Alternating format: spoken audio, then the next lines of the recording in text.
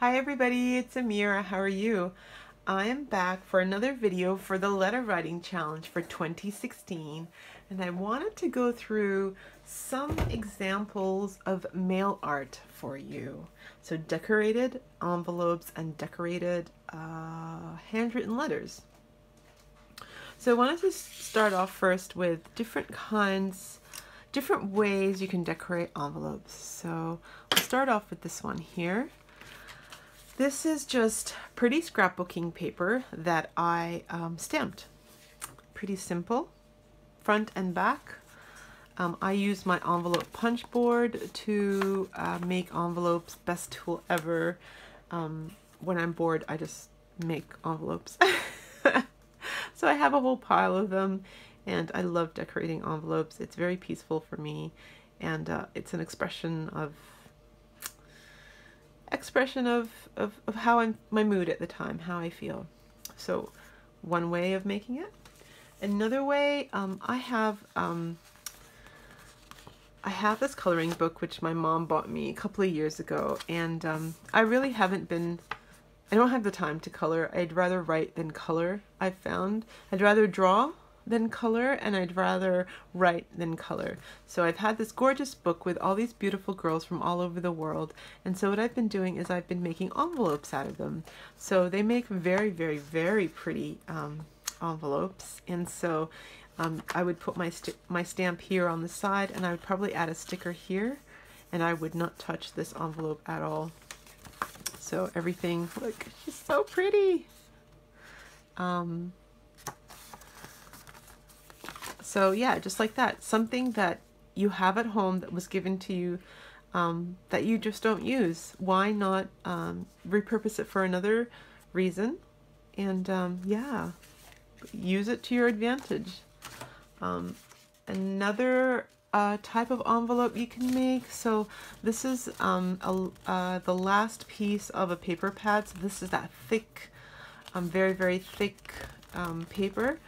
So all I did was I did a little bit of painting here. I put on, this is a fussy cutting.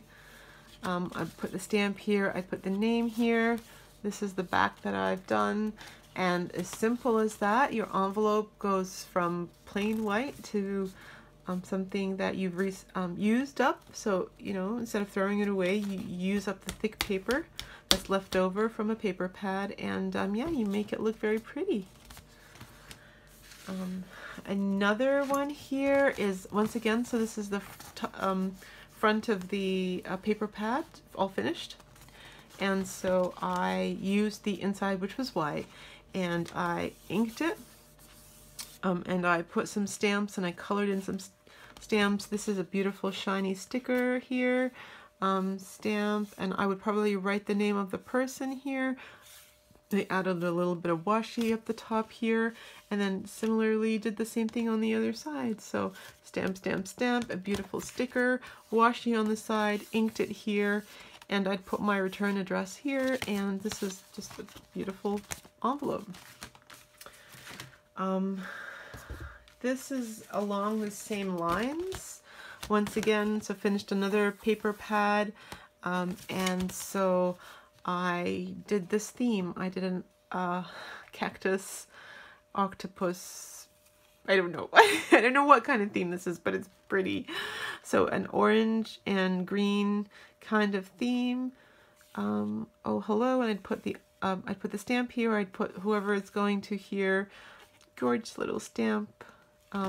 And on the back here, no color. I'd probably maybe ink it to make it more colorful, and my return address here on the back.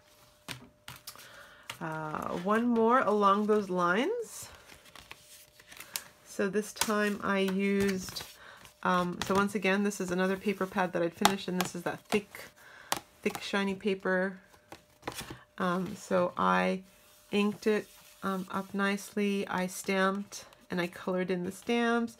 I put, you know, a relevant washi tape to go with that. I'd probably write the name of the person here. I always be thankful for coffee. And on the back here, once again, I inked it so it looked nice. I chose washi that kind of was a food-related washi. I'd put my name here, and that is one gorgeous envelope, I must say. This one here is a different kind of way that I decorate. So this is using deco tape. Now, you know, deco tape is not like washi tape. Washi tape is paper, deco tape is plastic. So plastic deco tape here. Still looking really cute here. I stamped one of the gorgeous girls here on the side and colored her in. Same on the back here, all kinds of stamp. And I used different colors and different inks without cleaning the stamp in between. So it gave that, you know, I don't have this color stamp, but that stamp is a combination of this color and this color. And yeah, just more deco tape here and more stamping here. And yeah, really cute. So I would probably put a sticker here with my friend pen pal's name and a stamp here. Just really quickly, a really simple way. So if you just had normal, just to show you, a normal envelope. So this is just one that's store-bought. A very, very, very simple way just to make it look pretty is to put washi tape on the top and on the bottom. This washi tape is specific airmail. Remember that old style of letters they used to do in the late 80s? So I found that, I looked for that washi tape and I bought it, and I love just giving it that old touch. But I would probably add more to this. I wouldn't just leave it this blank. But if I received that, I'd be happy with that. Okay, so moving on to the papers. So using plain copy paper, just plain from your printer. You have an A4 and I just do it in half and then I cut it through the middle. And then the simplest thing that you can do is just get deco tape or washi tape and cut little sections and just put them on the top there all the way around. So it's decorated all the way around, and then you've got you can start your dear so-and-so here, and on the back will be the same. So I actually quite love this type. It feels nice. It feels sturdy in my hand from the washi tape. Here is another style. So this, I actually used deco tape here, just washi here, so it's different. It feels papery, more like, and this feels a bit heavier because of the plastic of the deco. So this, I only did it up the top. So there's two styles that you can do. You can go all the way around if you want, or you can just go up the top. And you know, they're two different styles. I did want to write to show you what a handwritten one looks like, but I made so many, you'll see in a minute. I couldn't write that many. I couldn't handwrite that many letters. So yeah, so that's two there. Another thing that I sometimes do, although it does take a lot of time. So this is cartridge paper, so it's a bit heavier. It's about 200 grams thicker paper. And what I do is I love to stitch. I love stitching. My grandma taught me stitching a long time ago, and I love it. I love to stitch. So here I just stitched all around the border. This is called a blanket type stitch. And yeah, it's just another way of adding the decorative border around, and then you can just write all the way to the end. This one here, okay, this one here is, I used my twinkling H2Os. I activated them, and then I used the back of a pencil, so like this, but it was flat. It wasn't this domed. So I would dip it in and dip it, and I used two different colors, and I just did that all the way around, And I love the twinkling H2Os because they do give you, I don't know if the light will pick up the shine. See that shine? It's very pretty paint. So I did that there, and I did another one here where I dabbed it and then, you know, used a different one and then went like this on the side. So just a different pattern. So I thought that was nice and simple to make. And for these, this one stuck to this one, I think. So So the back there, I have to be careful. And then I also bled off the side here. So you could still write on the back. Makes it more authentic, more handmade, more you know, aged and imperfect. That's not too bad. I don't mind that. All right, the second one that I did was this one. So this is just using any old stamp set that you have.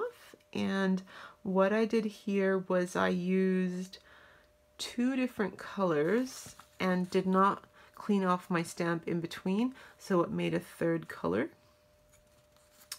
And I really love that. It looks like an ombre effect, and I would write on that, and I would write on the back too. Similarly with this one, I did the same thing here.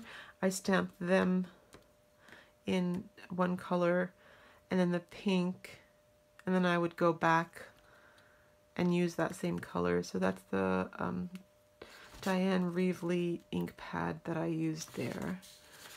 So I used the same kind of theme, which is that pretty butterfly, flowery, berry kind of stamp. Same thing here, different. You could just, with the same stamp, you could make 3 different types of, you know, stationery. And like I said, this one here, this is copy paper. This is copy paper. This was different because it had to be a bit thicker to take that thread.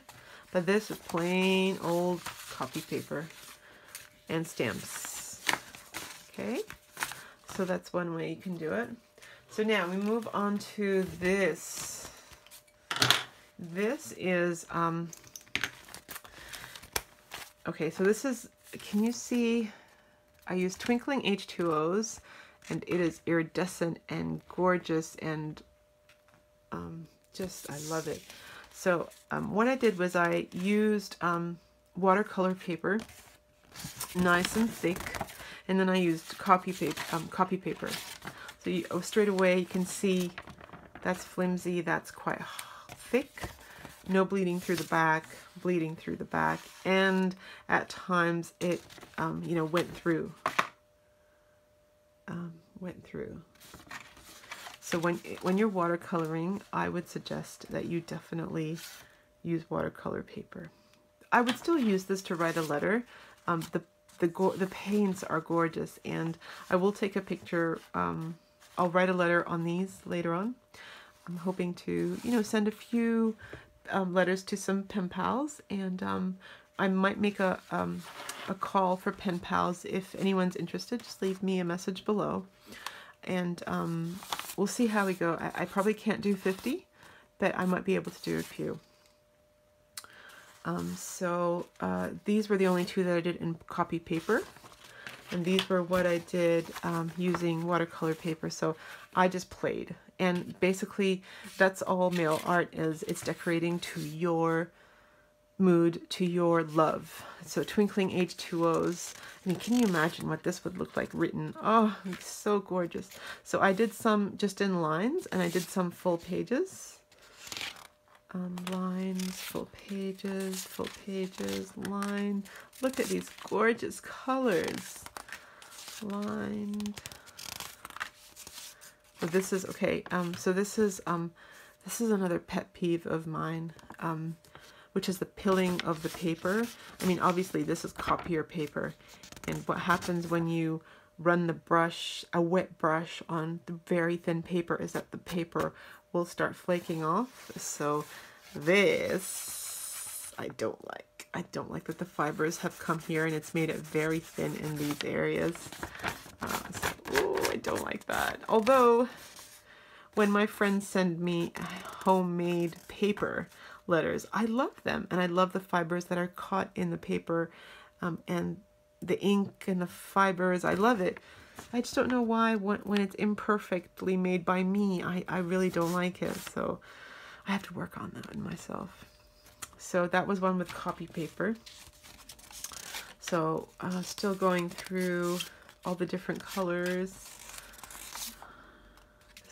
This one. Oh, another one with copy paper. but the color is just gorgeous. I would still use this, and you know what, I would probably even stamp on this. Oh, it looks so gorgeous. So I'll keep you updated with how these turn out. Just follow me on Facebook and I'll print these up. I'll put photos of what I've done here. Okay, so yeah, another way to make pretty stationery is just to pull out your watercolors and your stamps and whatever else you do. If you stitch, do it. If you love washi tape, put that on. It doesn't matter. Just be who you are and it will come through. Whenever you're happy doing something, your happiness comes through to your partner.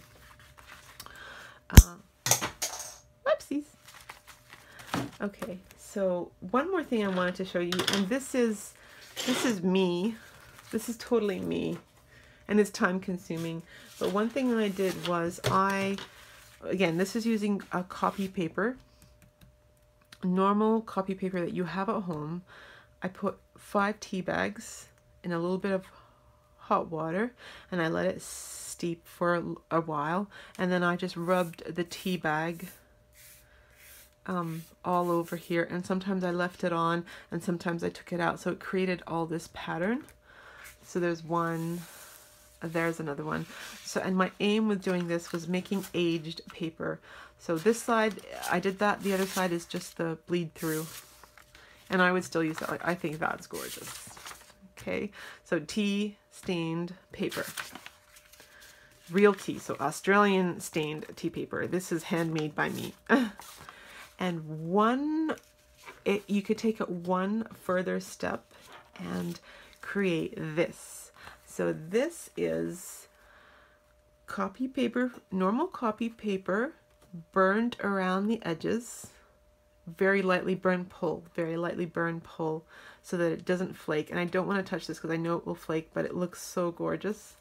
On top of tea stained. So it'll eat away, so it looks like a parchment that's been, I don't know, burnt or stored for ages and eaten away by time. So once again, I can't wait to sit down and write on this, and then I'll take a picture and I'll share it with you guys through Facebook and Instagram and show you just how gorgeous this will look. And you know, I might even do that. It's so pretty. But you know, you can't send that unless you put it in a bottle. See how much that will cost in the mail? Like that. And then, oh, I love it. It just looks so amazing. And of course, if you make something in this style, your envelope will have to meet the same standards. So I'm going to have to tea stain some envelopes for you. So stay tuned for that. So yeah, that's some of what I do. Now I made, really quickly, I want to show you, I made some mail tags. Now it is hard sometimes to sit down to write. Sometimes you think, oh, what am I going to say? I don't even know where to start. And so I do make these, and I call them the currently mail tags, you know, like just about you and what you're doing, what you're watching at the moment, what it is you're buying or you've just bought or you're thinking of buying, where you're eating at the moment, like what's your favorite snack? Like at the moment I'm eating cornflakes. I have this craving for just simple cornflakes with milk. Crazy, really. At the moment I'm wearing, so you know, it's the end of summer coming into winter, so I'm pulling out my turtlenecks and I'm falling back in love with my turtlenecks because it's getting cooler at night now.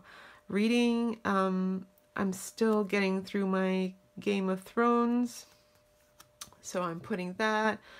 What you're crafting, I have just been doing a whole lot of flip books and really loving flip books. If you had asked me this question 6 months ago, I would have said I'm making pocket letters. So these do change. The mail tag questions don't change, but your answer will change every once in a while. What are you loving at the moment? I am loving garage sales and treasure hunting at the 3-in-1 at markets, at you know, flea markets.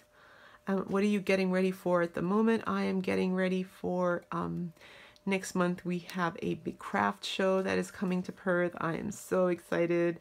I am making dates with my girlfriends, with my other crafting buddies, and we're getting ready for the big craft fair in May. So yeah, so these are something I have sitting here. I also make some and I put them in with some of my letters to give to my buddies, so that when they get my letter, they can grab one of these and then go, okay, dear Amir, I'm currently watching this. I am thinking of buying these jeans and I ate a big pizza last night. You know, like, it's just conversation. It makes good conversation. And you know, when you've got prompts, it's easy. When you don't have prompts, you're like, oh, what am I going to say? So make it easy for your pen pal. Send them something so that they can send you back something. Ask them a question so they can answer your question, so that it's always coming and going. It's not just like, hi, how are you? Okay, bye. And then they're like, okay. And they forget about you. Whereas if you ask them to tell you about their story, or if you ask them a question, or you've sent them something and asked them to send you back a different type of tea or whatever, they'll do it. They will respond in kind. And so there's always this coming and going between you, once every month, once every 3 months. It doesn't matter. It's whatever you know, you decide between you. So anyway, this has gone on for far too long. Thank you so much for having a look at my whoopsies. So thank you so much for watching this video, and I do hope you make your own mail art, and I do hope that you join our letter writing challenge. It will be so exciting to see where you're from, where your stamps are from, the different kind of mail art that you make, and I will show everybody's mail art that comes in.